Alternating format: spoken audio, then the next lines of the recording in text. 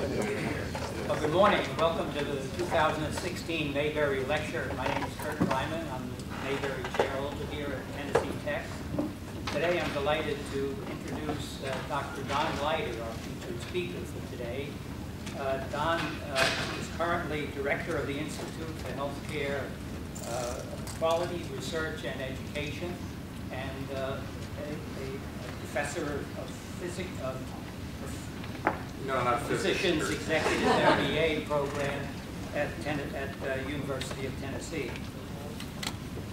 He holds undergraduate and MBA degrees from University of Illinois and a medical degree from St. Louis University.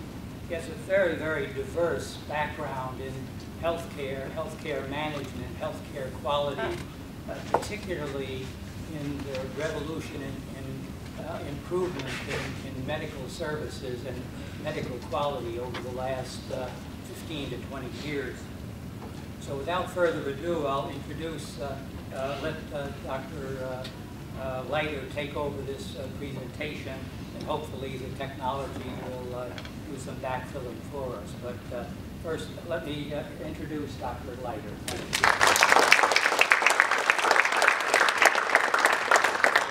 The computer's not working, the microphone's not working, but we're going to do this anyway. So listen to that. This kind of reminds me, I was telling the folks up here, I'm a pediatrician, so I know all of you people. And we did a medical mission to Brazil. This was about 10, 12 years ago now. And we each took a big bin of medicine and medical supplies, things like that. Walked into Brazil, walked into customs. The customs agents looked at all that stuff and literally confiscated it all. You know, who are these 32 people showing up at our border with drugs and medical supplies? And we basically did the entire medical mission without any medicine. So I'm going to do this entire thing without slides. We'll see how this works. I don't know. But I think you'll have a copy. Has anybody seen a copy of the slides by any chance? No, you haven't seen those. Okay. I think my understanding is that you guys will have a copy of the slides, and we're working right now on trying to get the projector to work. And if we do, you'll be able to see what I'm talking about here. Now, I use my slides as an outline, so I'm going to be clicking away up here so that I don't forget to tell you something that I think is important. But the things I want you to, hopefully you'll come away with today is an appreciation of where we are in terms of healthcare, both as an industry and in terms of the quality of care that we provide. How many of you have had experience with the healthcare system in the last year?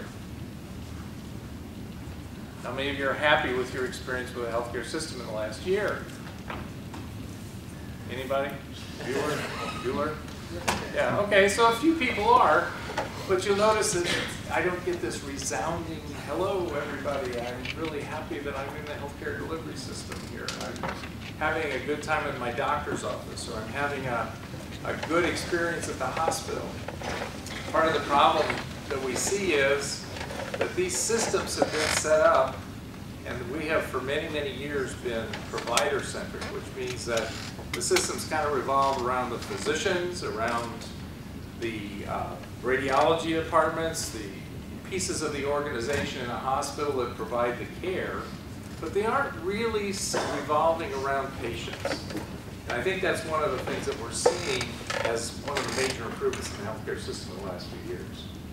So we're just about ready to see some of these slides. We have got some statistics to show you because I was told you guys are a business audience, so you'll want to see some statistics. So let's talk a little bit about how we compare internationally.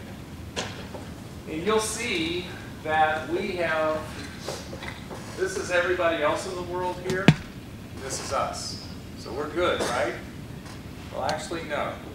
Because what that is that's the growth in healthcare expenditures as a percentage of gross domestic product. You guys all know what GDP is, gross domestic product. And healthcare has grown to about 17.5%. This was as of 2013. And it's actually higher than that now in 2016. The data for 2014 is just becoming available. But it's up around 18% now. So 18% of every dollar that's spent in the United States is healthcare related. Is that a good thing? I think it's good. I think it's bad. Yeah. Why is it bad? Why is it bad? Should we be spending money on our health? What would we be spending it on if we weren't spending it on our health? What? Anybody? A boat. A boat? Okay, a boat. A Ferrari.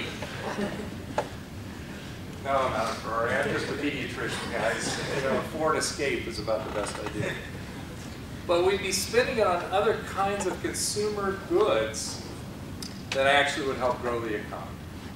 And so spending on healthcare is an investment. We have to make an investment in healthcare. But we're way far and above all the other industrialized countries in the world as to where we fit in expenditures for healthcare. This is how much we're spending both publicly and privately per capita. This was 2011. You notice we're number one again, but that's because we have such high expenditures for healthcare. Compared to a lot of other countries, the next is Norway, Switzerland, Netherlands, Austria, all countries that are similar to ours in many ways, but we're still far and away spending more money per capita than other countries throughout the world. This is pharmaceutical costs. This is another thing that we're really seeing a big hit for right now, and we're again the highest of all of these other countries, and we've maintained that rate of being the highest of all the countries for many years now. So the trend is not improving, it's actually getting a little bit worse. So what we're trying to do is we're trying to deal with all of these issues as what's going on right now in the United States. But let's see if all that extra money is actually buying us stuff that we want. So if you're born in 2011, those are the bars. If you're born in 1970, those are the little diamonds. But if you're born in either one of those years, that's your life expectancy at birth. And this is compared over a number of different countries. And this is the median for all those countries, right here. We're still below the median in terms of life expectancy. So we're spending about 40 to 50% more than other countries are throughout the world, but we haven't seen the change in life expectancy. What else? Cardiovascular mortality, things that you're going to die of when you get older, like me, like heart attacks, strokes, things like that. Where do we fit there?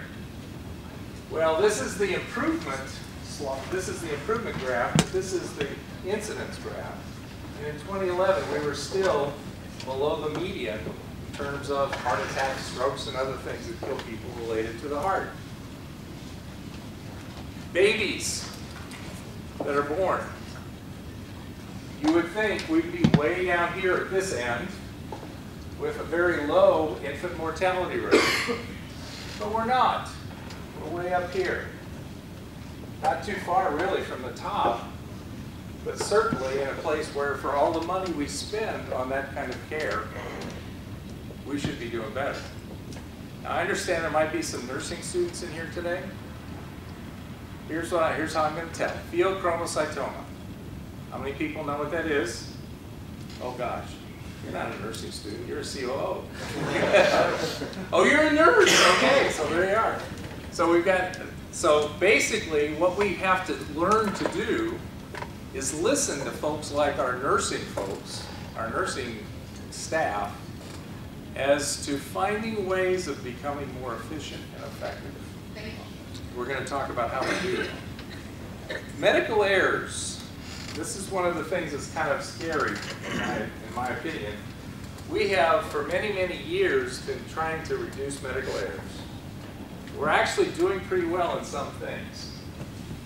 Things like adverse drug events. Those are the things where one drug reacts with another drug and causes you to get sicker instead of better. Or a drug is prescribed for you that probably isn't going to help and may make things worse, and it makes you worse. Those things happen. Overdoses, things like that. Don't worry too much about these things. These are certain kinds of infections that we particularly see in hospitals. that are related to some of the things that we do, like putting catheters and bladders and putting central lines in people to deliver high volumes of fluids. Injuries from falls, obstetrical adverse events, problems with moms and babies when in the neonatal period. Pressure ulcers, bed sores. Anybody who's had an older person that can't move around much knows about pressure sores. Surgical site infections, venous thromboembolic, blood clots in the legs. Things like that are generally preventable. And we know ways of preventing them, but we're still seeing those things at incident rates that are too high. So those are the things that we really need to work on.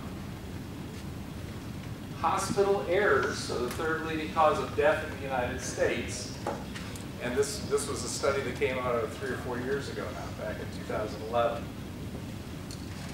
There's an organization called the Institute of Medicine that put out this report back in 1999 called To Err is Human. It's quite famous in medical circles. And back then, they said that about 100,000 people per year were dying because of medical errors, and hospitals were dying because of medical errors. Because of that list of things that I showed you before. There's a group called the Leapfrog Group. And for business students, this could be interesting. The Leapfrog Group is actually a group of major businesses that came together to try to put some pressure on the healthcare delivery system to improve the quality of care. And in fact, what ended up happening was they started creating measures. And they measure a number of different things that we weren't measuring before.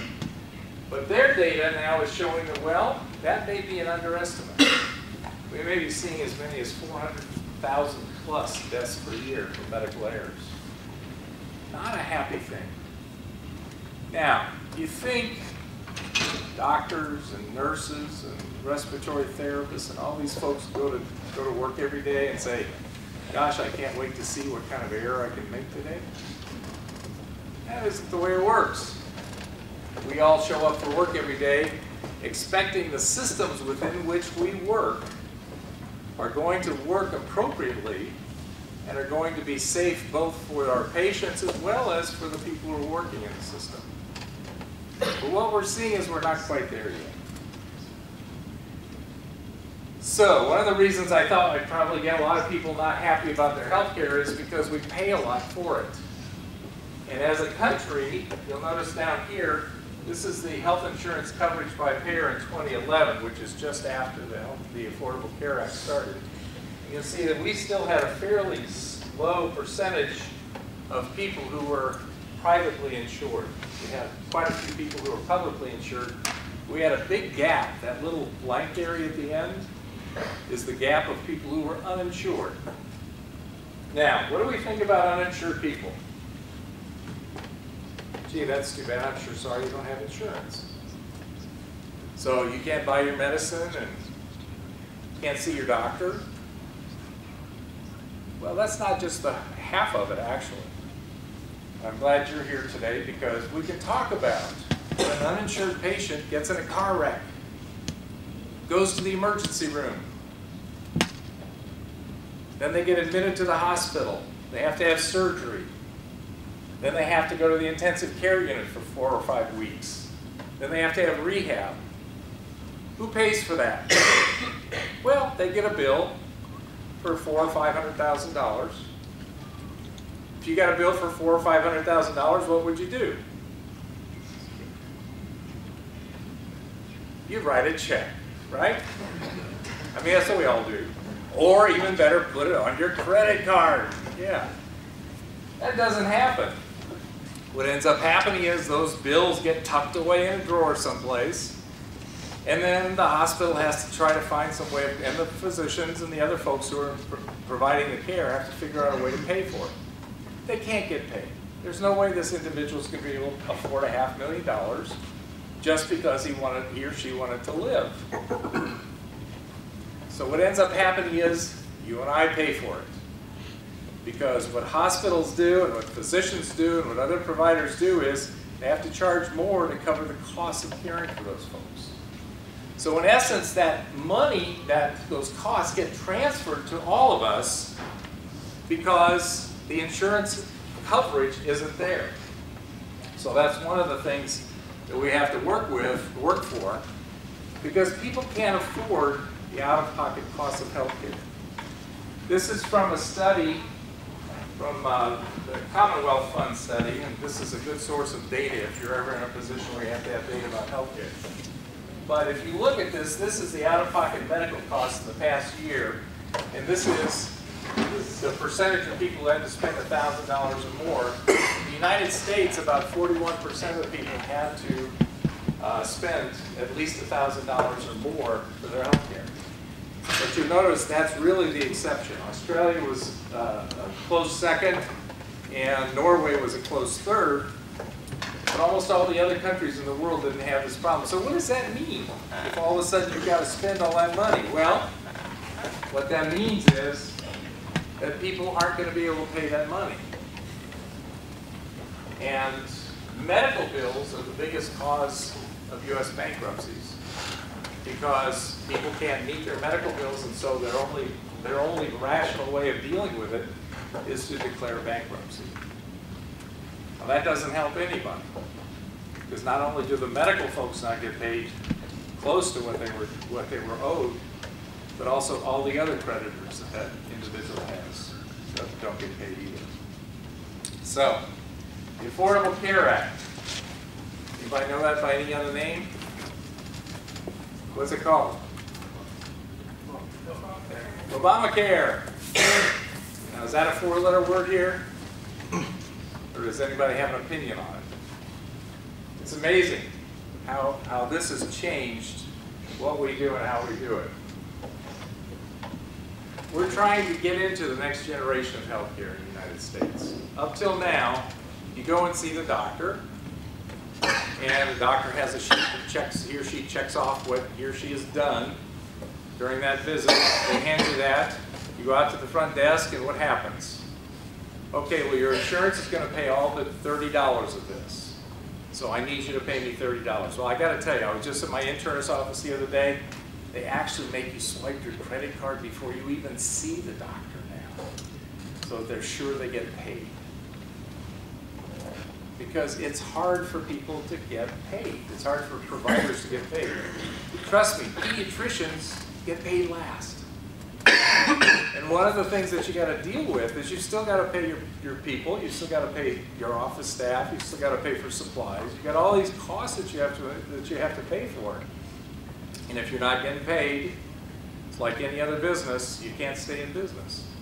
So in essence, what has happened now is that we've gotten a lot more efficient at collecting those extra amounts. However, what's also happening now is we're seeing more and more insurance plans that are covering less and less. We have this thing called value-based purchasing. Now, anybody bought a car lately? Who's bought a Ferrari? Come on, raise your hand. We know you're here. Nobody bought a Ferrari? Okay. Anybody bought any other car? Yeah. So when you went out to buy your car, first thing you said was, well, I want something that costs a lot of money and is really crappy. That's what I want. Crappy and low quality and high cost. That's not how we buy stuff. That's not how we buy stuff. We look for the highest quality we can get at the lowest cost. And that's what the U.S. healthcare system is changing to now. Why is that important to you and me? Well, it's important to you and me because the way healthcare is going to be paid for in the future is different than the way it has been paid for in the past. You'll go to the doctor to get your blood pressure checked, to get your immunizations, to get all those things that you do to stay healthy, and you will walk out and not owe a thing. Cool, huh? I don't have to pay anything? No, somebody is paying the bill, and you're paying the bill. You'll be paying the bill, but you'll be paying it through the premiums that you pay for an insurance plan. But that's the way those things are going to be paid for. Now, is it just a pass-through for the docs and for the hospitals? No, because we're now required to report measures of quality. So you remember all those adverse events that I talked about that are killing people in hospitals? there is a measure, or more than one measure, associated with every single one of those adverse events. So not only if we want to get paid that amount of money for doing those services, we have to show that we're doing it better than anybody else. Otherwise, we won't get paid as much. Now this is all happening in the background, stuff that you guys won't see, but it's stuff that's going to have a tremendous impact on how healthcare is delivered in the United States. You're going to see a lot of different ways of getting healthcare now. One I mentioned here is medical tourism. Anybody ever gone to another country to get a surgical procedure done? Probably not many people yet, but this is happening. And one of the places that I thought was really kind of cool, heard about this from one of my students. This is Health City in the Cayman Islands. Who wants to go to the Cayman Islands? Yeah, I do too. Yeah, let's go there. I'm going to have my heart surgery done in the Cayman Islands because number one, it's a cool place to go. Number two, the quality is just as good, if not better, than a lot of places in the United States. And number three, it's cheaper. And the recuperation ain't so bad either. You know, the beach is a good place to recuperate. But I took all of these statements that are in here, and you guys, as I said, will get a copy of the slides so you can read those over. All these statements come directly from their website. So they say things like top cardiac surgeons, skilled orthopedic surgeons, and dedicated healthcare professionals meeting critical healthcare needs efficiently, cost-effectively, and with deep compassion. So those kinds of things are popping up all over the place. You may even have an insurance policy, if you've got private insurance in the future, that will send you to another country to get a clinical procedure, a surgical procedure, or some other clinical procedure, because it's less expensive and the quality is the same, if not better. So we may be seeing more and more of medical tourism. The other thing that we see is online care providers. Show me your phone. Everybody got a phone? You now can use this phone. How many use FaceTime? There's, any of the others. Yeah, everybody uses that. Most everybody. Anybody not use FaceTime? At least you guys are young. You don't use FaceTime? I'm going to show you. But these are some of the ways now that people are communicating with physicians so that they can get medical care that they wouldn't be able to get otherwise, or they would have a hard time getting otherwise. So for example, I wake up in the morning, I've got a sore throat, got a little bit of a headache, I think I feel warm. Okay, I call my doctor's office, and the doctor says, yes, that's something we probably need to have you checked. We can see you, let's see, this is Thursday, we can see you Monday afternoon at 4. How many of you work? Yeah, are you off work at 4? Not usually. And so you say, oh gosh, that's 4 days away, and at 4 o'clock in the afternoon, so I have to take off work. Probably miss work today because I don't feel good. Maybe miss work. So that's 3 days of work just to get my cold taken care of. Does that make sense to anybody here? If it does, I need to talk to you. We'll talk afterwards. But nowadays, what you can do is you can go to a website, hook on to a particular physician. You can even choose the physician that you want to use, put in your credit card information, and then you're face-to-face with a physician right away. And that physician then can say, okay, well, open your mouth, you can do all kinds of stuff using just your phone. And you can then provide individuals with health advice and sometimes prescriptions that can help make them better. Is this good medicine? I'm not sure yet, because this is still relatively new. But it's not that new. We've been doing things like telemedicine for 25, 30 years now. And so we are accustomed, more and more, providers, physicians, and clinicians of various kinds, are accustomed to working with people in environments other than face-to-face. People putting their stethoscope on your chest. So these kinds of methods of providing healthcare are going to become even more prevalent because it's a lot more efficient for the clinician and it's a lot more efficient for you guys. because you don't have to wait to get an appointment. You don't have to go and sit in an office with all those other sick people who are going to make you sicker. You can actually get the help that you need face-to-face through an electronic format. So that's going to make a big change in the future in terms of how we get the health care that we're going to need. So we're not just changing in healthcare. I had the distinct pleasure of seeing your IQ operation upstairs or over at the library. It's really amazing. And the thing that's amazing to me is how much it's going to apply to the kinds of things we're going to do in healthcare in the future.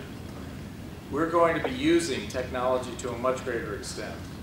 Now, most people in healthcare are kind of being dragged kicking and screaming into this thing, because the interfaces that have been designed to help us start using the technology are not very good yet. But the interfaces for phones were very primitive just 15 years ago. So in the next few years, 10 years, we're going to see some substantial changes. And what that's going to do is a couple of things. Number one, it's going to make it easier for you guys to get care. It's going to make it somewhat easier for providers to be able to interact with patients. And the third thing that it's going to do is it's going to reduce the cost of providing care, because we'll be able to provide care to more people. So what's happening is healthcare is not just changing. You know, when I go home and I change my shirt, I'm changing. But we're transforming, because healthcare is no longer what we thought it was many, many years ago.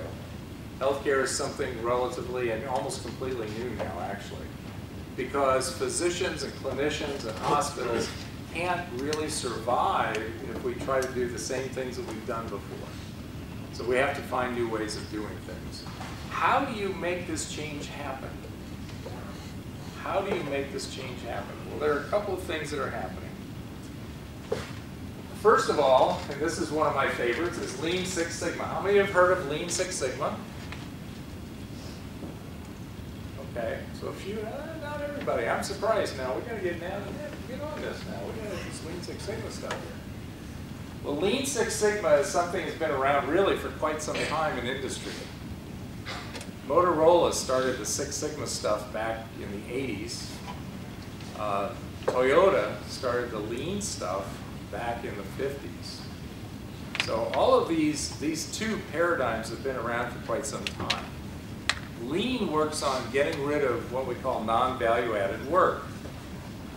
And I always like to, in medical audiences, I can always ask people, you know, do you have anything during the day that you do that really doesn't add any value to anybody else or to you? Everybody shakes their head yes. Oh yeah, there's always something that I have to do during the day that ends up not being of value to anybody. So getting rid of that non-value added work, and there are a number of ways of doing that. You can re-engineer processes and make those kinds of things go away. You can automate the process so that those kinds of things don't need to be done. A lot of different ways of doing that, and that's what Lean is focused on. Lean is focused on efficiency. Six Sigma, on the other hand, is looking more at effectiveness. And what that means in a healthcare setting is we're trying to reduce error rates. You know, all those errors that I mentioned back there, we're trying to reduce those, trying to eliminate them. And the idea of Six Sigma is eliminating them to an extent that they're so minuscule that they're really inapparent. They're only, you know, we only see the incidence of errors at about a Six Sigma level, which is about 3 parts per million. That's not very much when you think about it, particularly when you're up around 60, 65,000 parts per million now. So reducing errors, making healthcare safer, those are the goals of Six Sigma. So Lean and Six Sigma together really balance the situation and really create the idea of performance and value. So this is going to be a little bit hard to read, I think, on the screen. But Miami Baptist Hospital is a 520-bed hospital. They had high levels of inpatient bed utilization and emergency department usage, and some of the senior managers were working with a consultant to try to use Lean Six Sigma to help solve those problems. So their problems were that they had high levels of inpatient bed utilization. This is also a problem in Canada. If anybody's from Canada, you may be aware of this too. But lots of patient beds are filled. Now, for most hospital administrators, that's really kind of a good thing, because if a patient bed is filled, then I'm making money on that bed. If a patient bed is not filled, then I'm not making money on that bed. So I like to have my beds filled. Now the problem is that I have people coming into the emergency room all the time. I got a person with a car wreck, I got a person with pneumonia, I got a person with a heart attack, I got all these people coming into the emergency room. Well, they need to go somewhere. So I send them upstairs to the inpatient unit where there are no beds. So you can't do that. So in essence, what you got to try to do is find a way of emptying those beds at a rate that matches the inflow from the emergency department. And that's what Miami Baptist tried to do. So they had two goals. They improved the discharge process so that people can get out of the hospital quicker and more easily without becoming dissatisfied. It's not like, listen, we're really glad you're here, it's time for you to leave. Here, I'm going to just wheel you here to the door, make sure you get all your stuff. That would lead to a lot of dissatisfaction. So they had to find a way of doing it without that kind of dissatisfaction, but they also had to reduce costs while they were doing that. As they were improving the performance, the throughput, they also had to find a way of reducing costs. They could not add personnel to do that. So it was really kind of a difficult conundrum to be in. They had the things that they were measuring, they had quality tools that they were going to be using, and so they had to have measures so that they could look at the quality and do the measurements. They looked at the process flows, they used the flow chart, and they used that to determine where the backups were in the process. And using that flow chart, determining where the backups were by turnaround times of those steps, they then looked at how patients were satisfied with the process, and if there was a way of looking at customer satisfaction that would reflect the changes that would identify any changes in customer satisfaction based on the data that they were, or the changes they were making. Now, part of Six Sigma, for those of you who know Six Sigma, is DMAIC: define, measure, analyze, improve, and control. So when you're doing a Six Sigma project, it's not enough just to say, well, I think it's here, or I think it's here in the process, or I think it's over here in the process. You really need to be doing some analytics to determine exactly which part of the process, where the major issues are, and what kinds of benefits you might get for making changes at each one of those steps. So they did this analysis, and from that, they found that about 60% of their discharges occurred in the afternoon and evening shifts after about 2 p.m. And the discharge process was creating patient and family dissatisfaction, because that wasn't an ideal time for them to go home. And it was hard to arrange things, follow-up services and things like that at that hour of the day. So they revamped, they did the improve phase, and they had 5 different areas, 5 different issues. Pediatrics, triage, which is that area in the emergency department where they figure out what you might have and put you in the right place. Fast tracking, which means that they want to push you, you're having a heart attack, you need to go to the floor right now. We can't have you down here in the emergency department. Time to diagnosis and time to discharge. Those were the primary metrics that they were using. And those are the things that they focused on in their improved projects. They have hospitalists who are physicians who work just in the hospital. They don't have offices like other physicians do, but they work just in the hospital. They worked on these problems, and they established several different process improvements to help improve those different areas. So they started discharging people earlier in the day. And that led to a lot of patient satisfaction. That really helped quite a bit. But it also helped free up those beds, so as they started seeing this inflow of patients in the middle of the day and beyond in the emergency department, they could handle that flow at that point. Emergency department hours worked per patient visit decreased by 22%. because the staff was no longer had to spend a lot of time trying to figure out where in the hospital we're going to put this patient. Instead, there was a nice identified process in place that, an algorithm essentially, that helped determine exactly where that patient went as soon as the clinical condition was identified.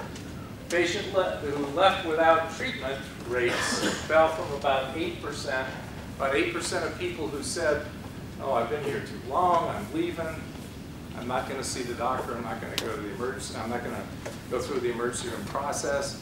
So they didn't get to charge for those patients. So that's lost revenue for the hospital. That dropped from 8% to less than 1%, which of course also improved their patient satisfaction rates. So there were a number of other things that they identified as part of their improvements. And from that then, oh, I should have mentioned also the cost reductions too. They saved in 1 year $4.2 million, both in terms of those left without treatment patients as well as the flow of patients through the process so that they can improve their inpatient bed utilization. So that's kind of how we approach things from a tactical level.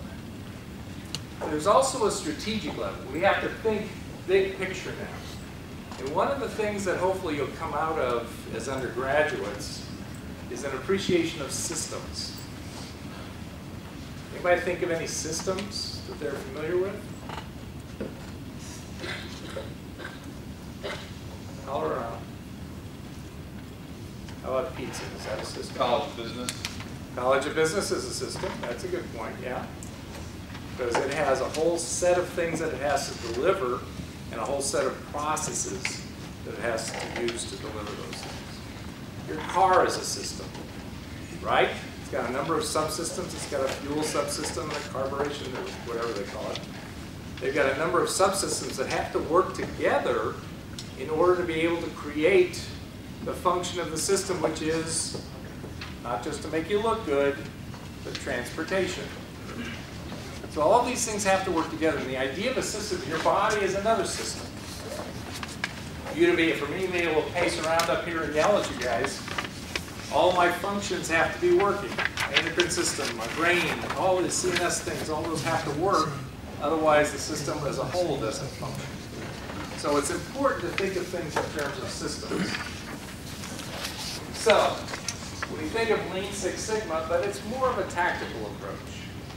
Lean Six Sigma is a great tactical approach, but it usually doesn't look at the overall system. It can be used that way, and it has been used that way, but it typically is not. So we have to think of something different. I don't know if you guys know what ISO is or PDSA, but those are other quality improvement paradigms that are used. But again, pretty much focusing on processes as opposed to looking at the overall system. Joint Commission, NCQA, we got a number of regulatory organizations and accreditation organizations that we have to report to in healthcare. These kinds of organizations provide standards, but they really don't give you much of any ability to deal with variation within those standards. You have to meet those standards or you're not going to survive. Baldrige, the Malcolm Baldrige framework is probably our best solution. This is the Baldrige, we call this the Baldrige hockey puck. We used to like the Baldrige hamburger, but we got the Baldrige hockey puck now. This is the Baldrige hockey puck, and this is how these things come together. This is how the system works together. We have leadership, a subsystem for leadership. We have a subsystem for strategy, for developing strategy. We have a subsystem for customers. We integrate all of these things with workforce, operations, and hopefully leading to results. And you'll notice the underpinning here is measurement, analysis, and knowledge management. So we're continually looking at how we can improve the distribution of knowledge throughout the organization. But also, we try to make sure that the information resources are necessary there as well. These are some of the organizations that have actually received the Baldrige Healthcare Award. Actually, these are all of the organizations, all 20 of them. And I've got stories about all of them that I'm not going to go into, but a couple of them that I wanted to point out. North Mississippi. Anybody been to Mississippi? Anybody been to Mississippi? You want to go back to Mississippi? Mississippi is a tough place to live, and particularly if you need health care. In North Mississippi, around Tupelo, is a really, really rough area to have access to health care because a lot of it's rural, very little access to primary care physicians. So the North Mississippi health system, which first of all started as the North Mississippi Hospital, and they actually received the award in 2006. But the health system has an integrated network that spreads across all of North Mississippi, even a little bit into Tennessee, but mostly in North Mississippi. So they essentially have developed a system of care where people have access, and they have access to some of the most sophisticated modalities of healthcare in the United States, all in a very rural, very poor area that otherwise would be horribly underserved. And that's why they actually received it. There's several other reasons, but that's one of the reasons they received the Baldrige Award. St. David's Hospital in Austin, Texas. Anybody been to Texas? Want to go back to Texas? Yeah, right. Okay. Some people do. Some people do. Okay, yeah, okay. But St. David's is kind of a unique organization. Anybody heard of HCA? You better hear about HCA because that's where you might get a job. But HCA partnered with a local hospital in Texas, in Austin, Texas, and they have a public-private partnership. HCA is a public company. This organization was running the hospital as a private organization. It's a 501c3 or charitable organization. And they essentially have combined the public, the charitable, and the for-profit organizations so that they're an effective, they provide care effectively in that area. Now, for-profit organizations have a real hard time with things like charity care. Those patients that show up in your emergency room and don't have any kind of coverage, any kind of insurance, or any ability to pay. So they can still do that, while at the same time they're optimizing the profitability of the system. So we've got those two tools. We've got Lean Six Sigma, we've got the Baldrige framework. That's how we can actually accomplish these goals in healthcare now. So it's up to you guys. It's really going to be up to you in terms of where we go with this system in the future.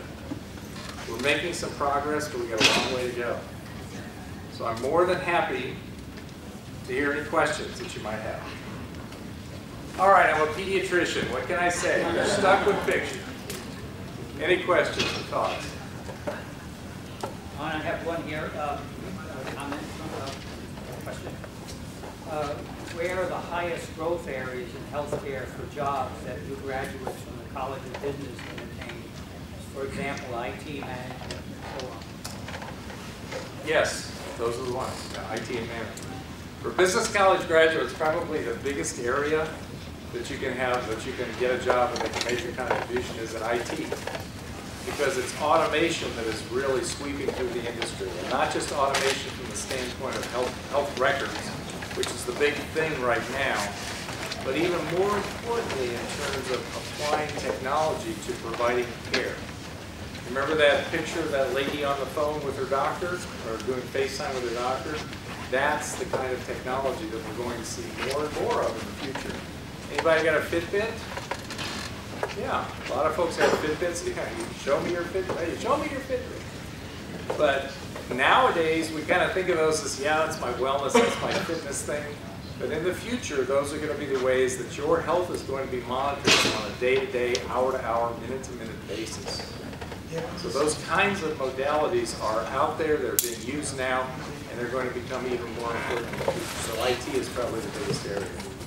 Second biggest area, at least in my opinion, is probably going to be in terms of revenue management, financial management, because we are going to be challenged like never before in healthcare systems in terms of the money we're not going to have. We're going to be, the funding that we have is going to be cut in a number of ways.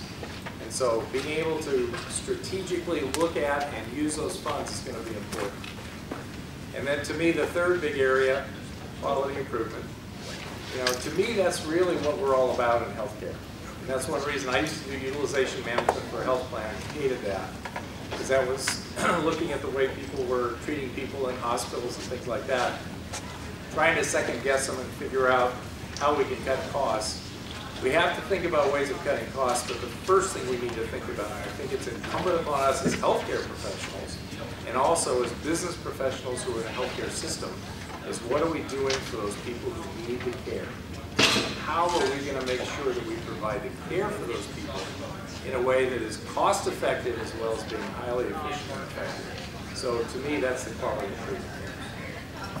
We have a new major here called Business Intelligence and Analytics. So for any of our students who are interested in that, do you see that as an area in which those students Absolutely. could go?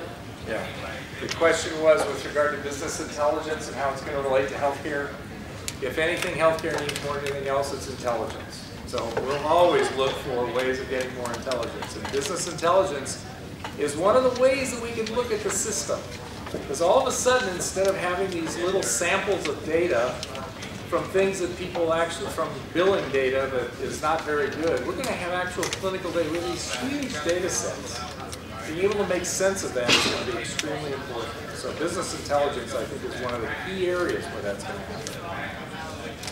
For those of you who are in business intelligence, just remember my name. When you get up there at the top, just remember us poor people on the way up. Please join me in thanking Dr. Leiter for